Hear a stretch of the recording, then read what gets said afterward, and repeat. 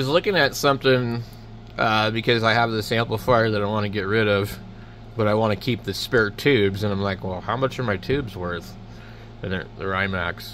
But anyway, we're on ARF Parts website and can't find any for sale, which is kind of strange.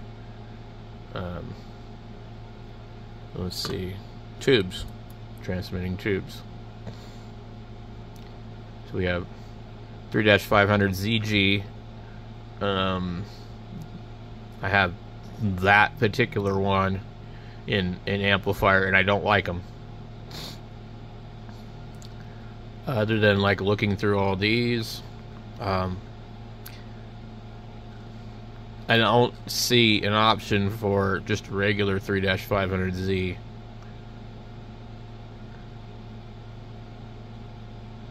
Oh, maybe we...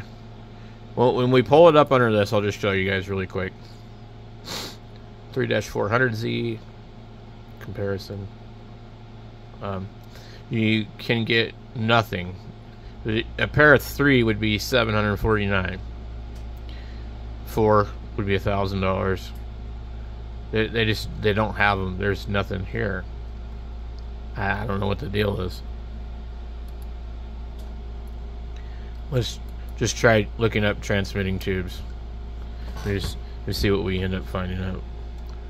I don't know what this thing is.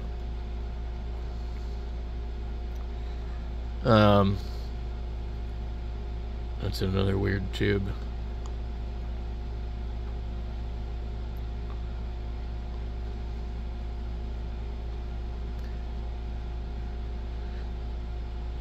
They get 5 pages of crap here.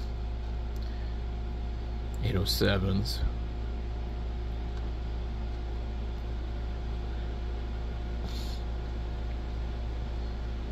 $572B, all by itself, one tube, $200.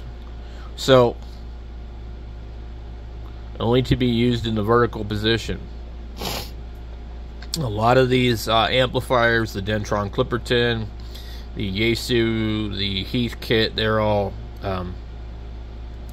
horizontal.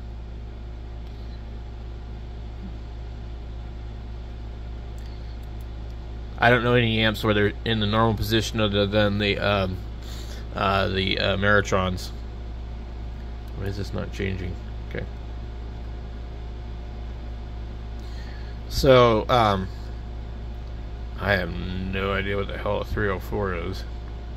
807s, a little more like an audio tube. I don't even see anything they sell that like we would even really use for ham radio. But so my point is, I think that the supply of 3-500Zs is dried up. I don't think you can get, if you can't get it from RF Parts, I'm not sure where the hell you're going to get it. I mean, you're going to be chancing buying used ones on eBay or something. I mean, look at all these tubes. 3CX, $1,500, $2,000, $3,000, $2,000. I mean, see, here's the thing. You see these costs of these things? This tube here, okay? Like, this is ridiculous. And the thing is, a brand new, what do they call it? The Mercury amp? What is it, like $2,000 or $3,000? The cost of one of these tubes for one of these really expensive amplifiers is as much as, you know, it's just ridiculous. 8877s, medical. I don't have anything that uses anything but 3-500Zs. I don't have ceramic tubes. And the reason I don't have any ceramic tubes is because I don't like how much they cost. They've never been cheap. And you have to wait for them to warm up in most cases. I don't like the idea. I like to be able to turn my amp on and just use it. That's how I like to be. So I don't see anything. These are 811s. That's actually a good price for a set of 811s. $200.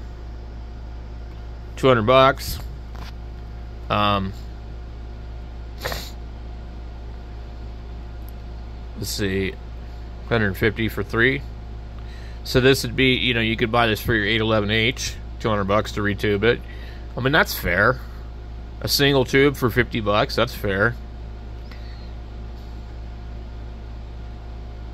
I don't know what the hell this thing is. Really strange. So I don't think, it doesn't look like to me that there is any 3-500s. And so this is a little concerning. Let me see if I can get this to zoom out a little better.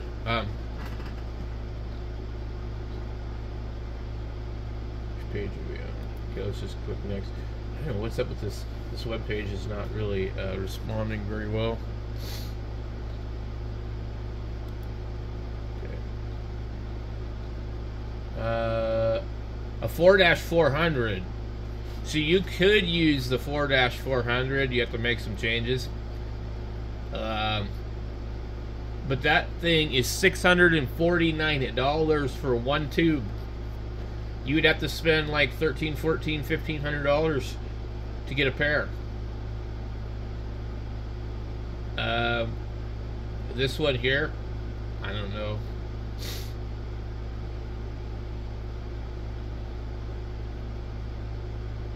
Let's see.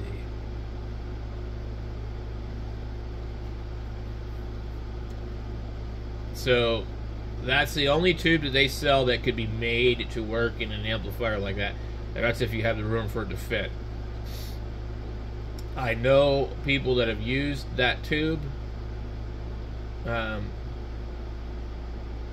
They've used that tube in a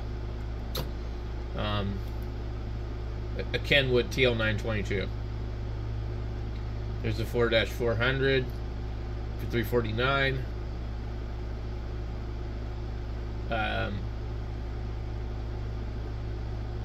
454, but they make less power, from what I understand. And I don't remember what you have to change, something to do with the filament or something. You put it in filament in series instead of parallel, or I don't know.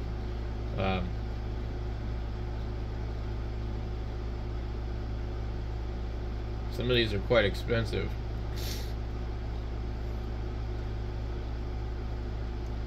$4-400. Lots of 4-400s available. And these are old used tubes, by the way. So I don't know where they would be from, but they're used. So and I wonder how many pages of crap they got on here.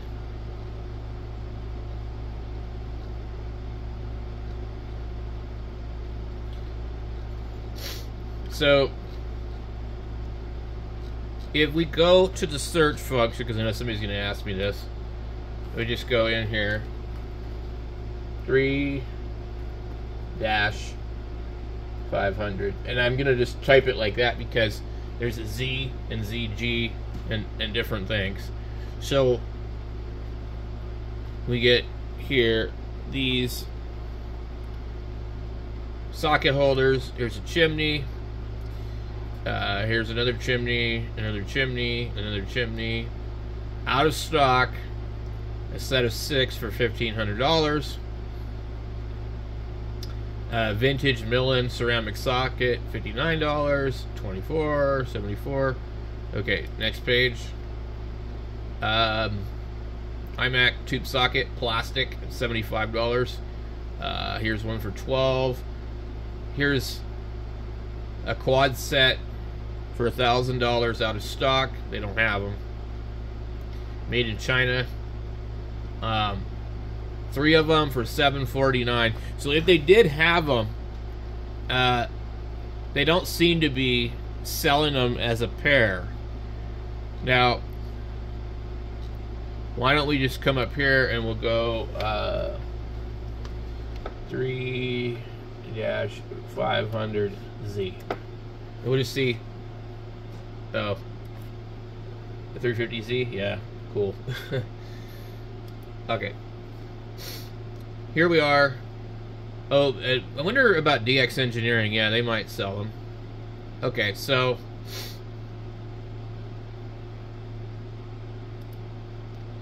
okay.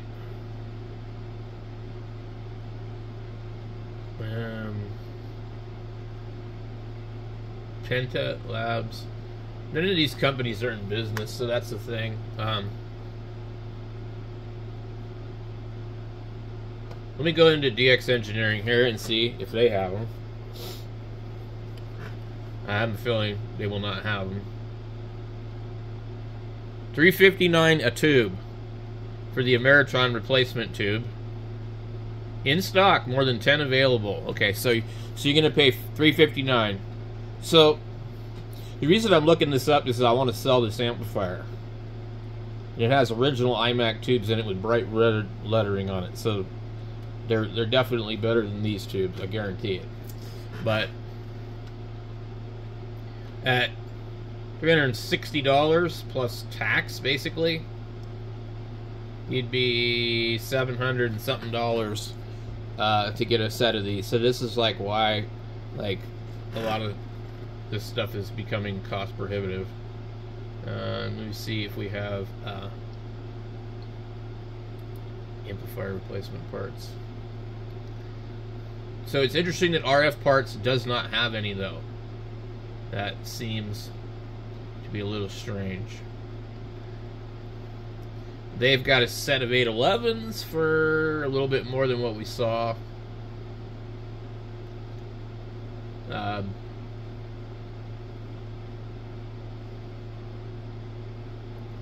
3CX800 for about $1,000. 811 tube all by itself, $54. This Penta Labs is $309. $106 for a 572B. Here is a plate choke for $32. It's actually really, really great if you want to work on an amp that doesn't have 160, because it's usually for an Ameritron and it has 160. Here is a set of tubes. They would probably be only 3 left. Order soon. 600. So the best deal that I can see so far is $619.99 to retube one of these with some used tubes. They have to be used. There's no way these aren't used. I mean, let's see.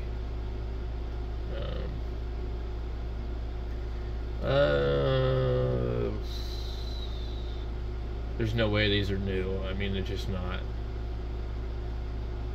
This company is not making tubes in Ventura, California anymore, trust me. It'd be great if they were. Okay. Let's see what else we got here. So, lots of money for those.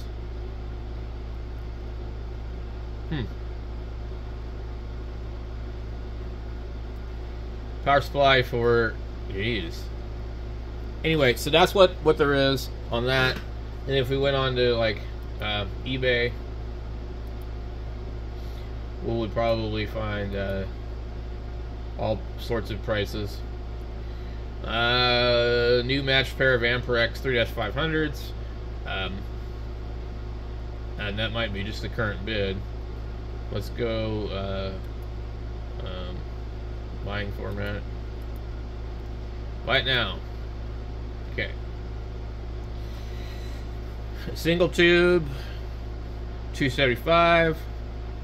A pair, $550.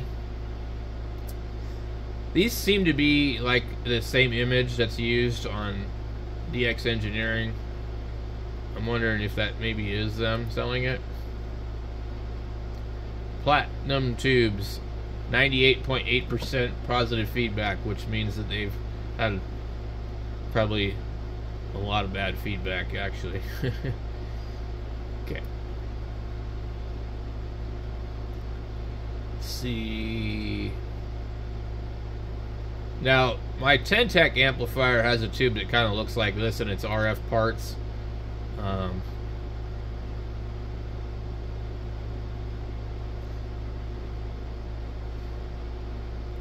I've got an iMac tube that just looks absolutely brand new. Better than this one. See how the letters are kind of brown on here? Yeah, well, mine doesn't look like that. Here's a really nice amplifier. This is Ameritron. I like these. AL82. But the point is, because of people like BBI and all the CB guys and stuff like that, they've driven the prices of all this crap up because they've glorified this tube, and you know, they've dried up the supply and you know, all that crap. Here's an original iMac right here. These are the graphite tubes. They don't put out any more in my experience, but people think they do. Anyway, you know, the average prices are going to be pretty high for a pair. But yeah, the BBI guy makes videos, and he shoved 3 of them into an SB220.